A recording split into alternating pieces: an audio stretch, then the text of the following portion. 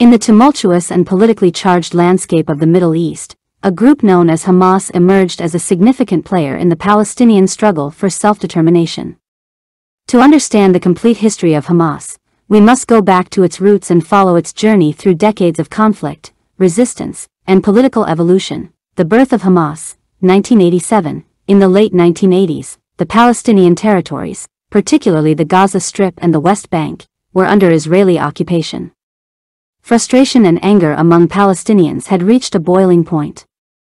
It was during this period, in December 1987, that Hamas was born. Hamas, an acronym for Harakat al-Muqawama al-Islamiyya, or the Islamic Resistance Movement, initially emerged as a grassroots movement, blending Islamic ideology with Palestinian nationalism. Its founders included Sheikh Ahmed Yassin and Abdul Aziz al-Rantizi, both religious leaders. Hamas aimed to resist Israeli occupation and promote Islamic values within Palestinian society. The First Intifada, 1987 to 1993, the First Intifada, a Palestinian uprising against Israeli rule, provided fertile ground for Hamas to gain popularity.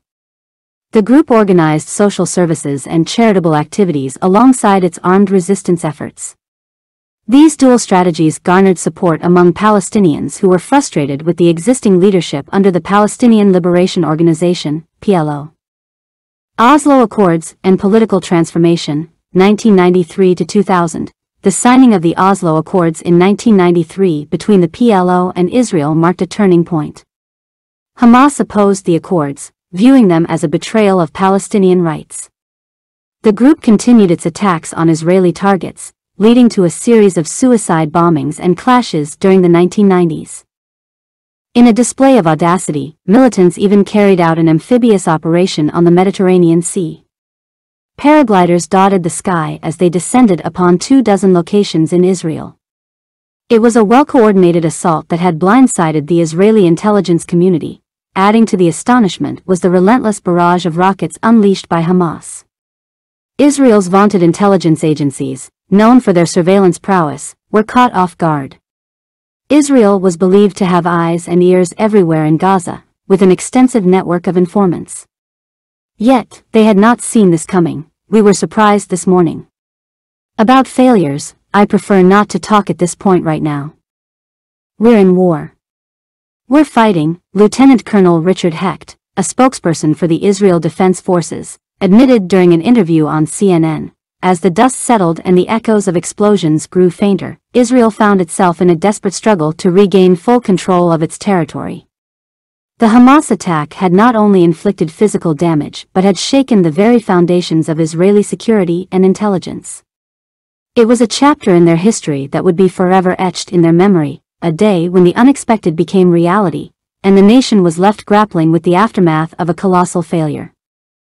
Amidst the tumultuous backdrop of the Israeli-Palestinian conflict, the Israeli intelligence apparatus found itself distracted and stretched thin, its focus drifting away from the brewing storm that was about to hit home. In the preceding months, the Israel Defense Forces had been deeply engrossed in the West Bank.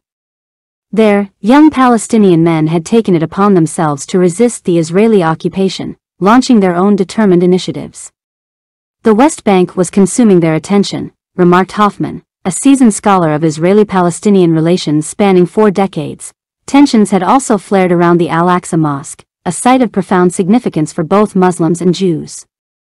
Israeli police raids on worshippers had provoked outrage and unrest. There were a lot of assets and resources focused on monitoring events in Jerusalem, noted Hoffman. Meanwhile, within Israel's borders, the nation stood divided, grappling with mounting domestic political strife. A contentious decision by Israel's parliament in July had curtailed the power of judges to challenge government decisions, sparking public fury and large-scale protests. Amidst this turmoil, some reservists from Israel's military had even refused to report for duty, although they ultimately answered the call when the crisis hit. It was against this backdrop of polarization and distraction that Hamas seized its moment. They strike precisely when they sense an opportunity, observed Hoffman. When they see a gap generally in their enemy's defenses, generally caused by distraction or preoccupation with other threats or challenges, the assault unfolded during the Jewish Sabbath and the early hours of the Simchat Torah holiday. Israeli soldiers, entrusted with guarding the border, lamented on social media that militants had overrun their base, claiming the lives of soldiers.